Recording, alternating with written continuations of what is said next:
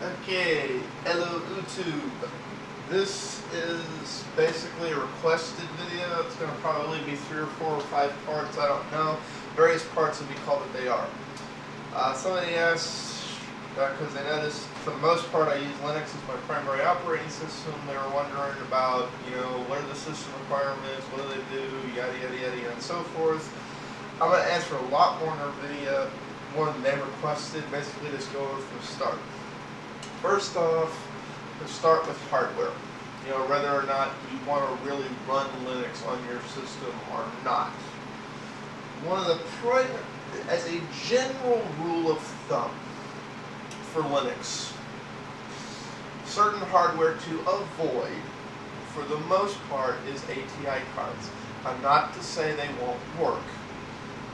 It's just, there's almost no problem with NVIDIA or Intel cards in Linux. The newer Intel cards, not the older Intel cards. And ATI cards can be a problem. That, as a general rule of thumb, you want a graphics card with 512 or higher.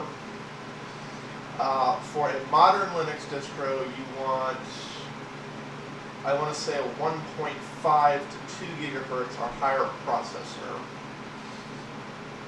And you want at least a gig of RAM, preferably 2. Given that most systems come with, 4 gig these days, that's not an overwhelming system requirement. And even 10-year-old systems, you can put 2 gig in if you really want to.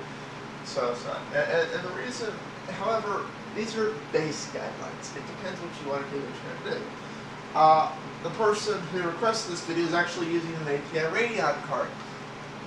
Like I said, as a general rule of thumb, ATI is harder to get working with Linux because of the endless ATI driver issues on all 3 operating systems. It's not unique to Linux. It's just, ATI is weird. That being said, this particular system meets almost none of those requirements and runs Linux perfectly well. This is an old R52 IBM computer. It is running an ATI 128MB graphics card. It had a whopping 1 GB of RAM, and it ran Linux fine.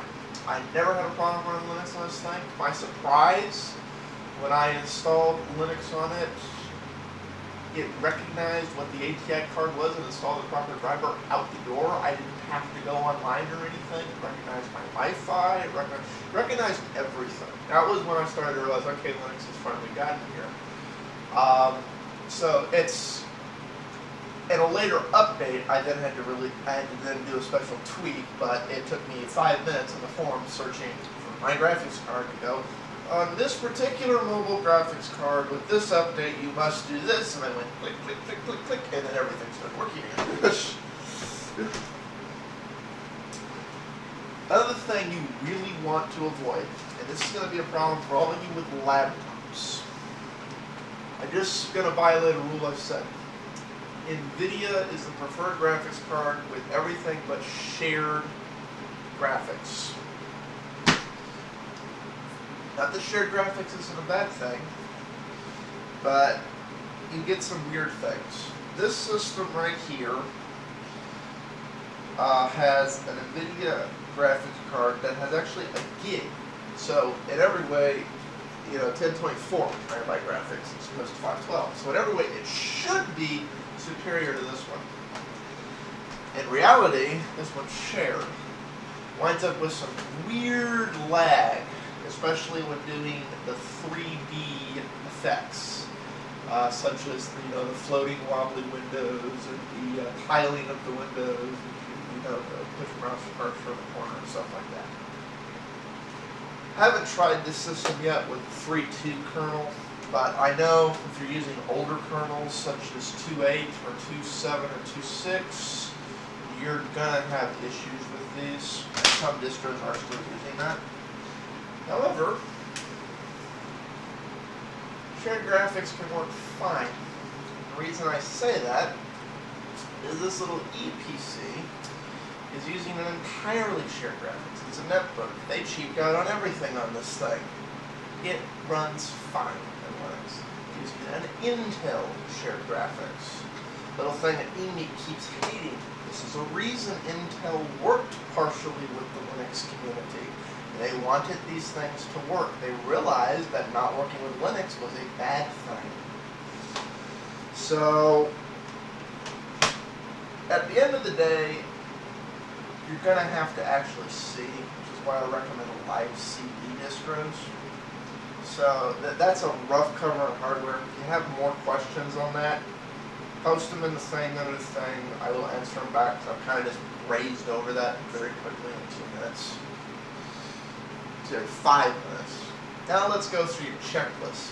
Things to have to begin installing Linux.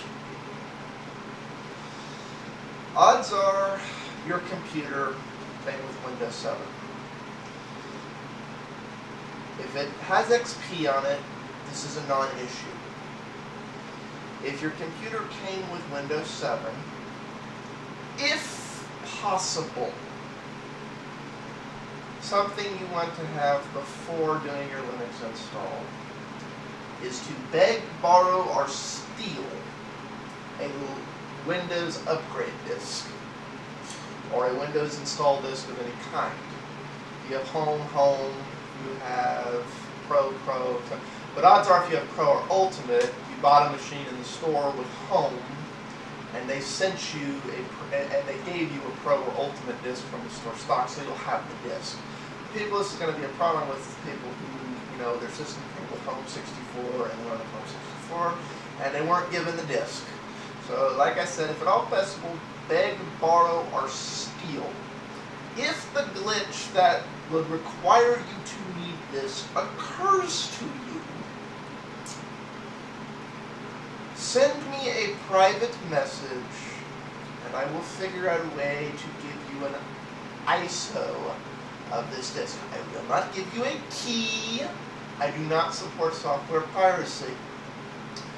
You have a key on your machine if you really do need this thing for the valid use that you could have for it. I'm not going to help you steal Windows because I think you don't need to. It's not really a particularly good OS. But I don't like the fact that certain changes to this operating system have basically declared war on installing Linux in some cases. If you do everything we say to do in this tutorial, this will not be a problem and you will not need this. However, if you screw up a few steps, you might need this. So,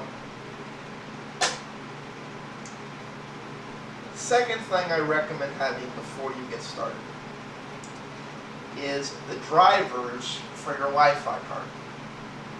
Machine we're going to be doing here in the upcoming parts of the video is going to be a desktop, so it has a PCI Wi-Fi, Linksys Wi-Fi card in there. Right? I find this is like an 80-20 thing. 80 to 95% of Wi-Fi cards are auto-recognized by Linux. It's people who have that obscure card. Also, do not use a dongle. Do not use a little USB dongle Wi-Fi card. Use a PCI card or a built-in one or RSOC. You can get them to work, and you're going to have a little bit of a headache.